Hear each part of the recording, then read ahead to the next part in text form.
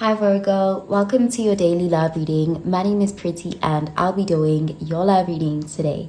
So before we begin with your love reading, Virgo, please do remember to take what resonates and to leave behind whatever does not. Okay, so let's begin with your love reading, Virgo.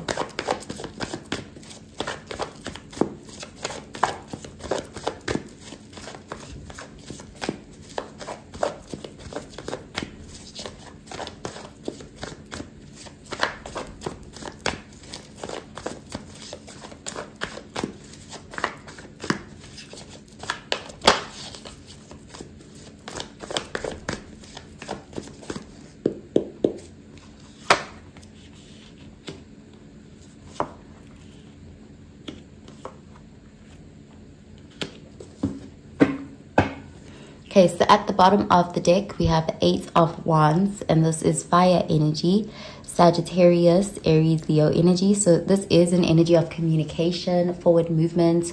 You could be getting good news from someone that does result in the progression of a connection, because this looks like back and forth communication, like you and someone could be really hitting it off. Okay, so let's see what the rest of the cards have to say.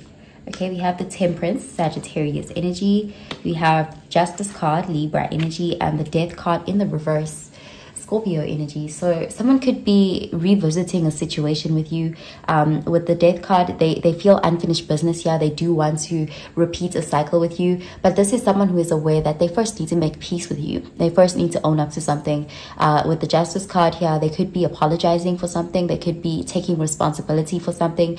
They could even be offering you something like to balance things out. So very like a gesture or a gift. But this is someone who wants you to see that their intentions with you are harmony. They want balance, they want peace, they want to reconcile. And with the Temperance, they have good intentions, very pure energy there with the Temperance card. So we are seeing you hearing from someone, and them, you know, it's like if there's a message coming in, it's something that'll make you feel validated. You'll feel good about what this person is saying to you. You will notice growth and maturity coming from them. Okay, so let's clarify these cards, Virgo.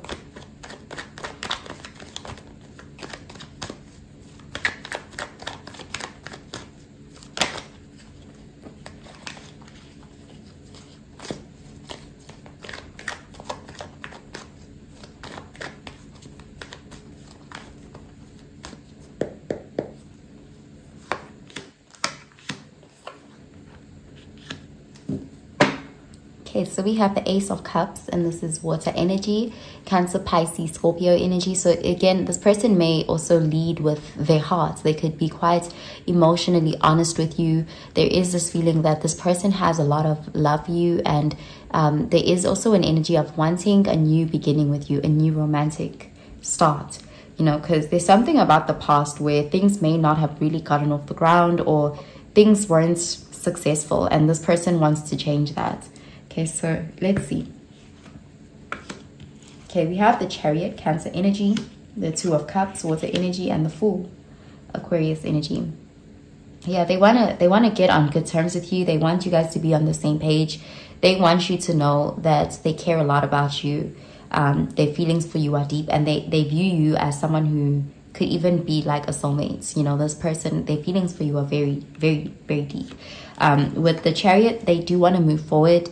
They want to overcome a certain obstacle that has already occurred within this connection. If there was a roadblock, they're determined to overcome it and to have a breakthrough with you and to succeed. Whatever it takes, they're willing to do. This person is hoping you guys can start anew, you know, wipe the slate clean and have a more positive beginning here. You know, they want to make the changes that they need to in order to have this connection with you. And they know that they may have to make that first move themselves, and there's a willingness to do that. Okay, so I'm going to pull out an oracle card for you, Virgo.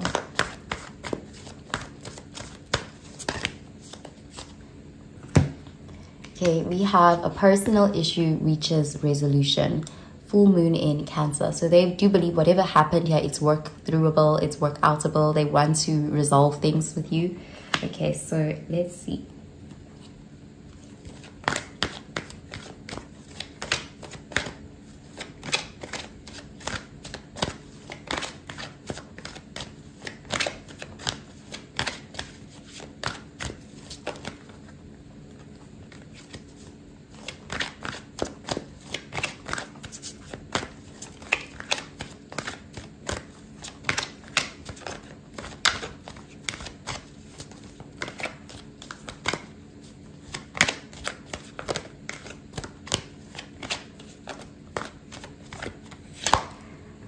Okay, so we have let go of control issues.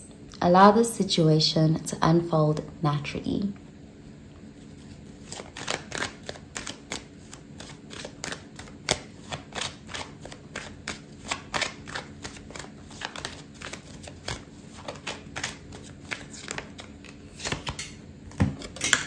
Okay, then we have forget-me-nots, eternal memories.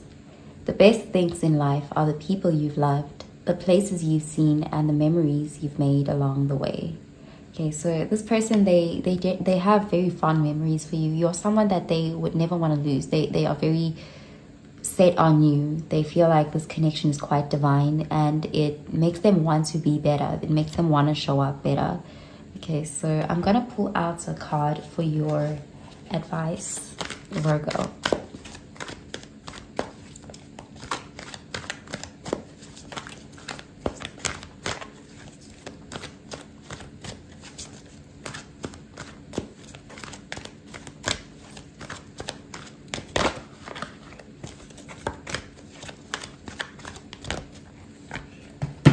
Okay, we have surrender defensiveness.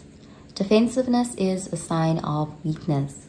To communicate in a more empowered way, stay centered and hear someone out. Then offer a clear, non-defensive response. Okay, so that's what I'm seeing for you, Virgo. I hope you have a really, really good day, Virgo. Bye, Virgo.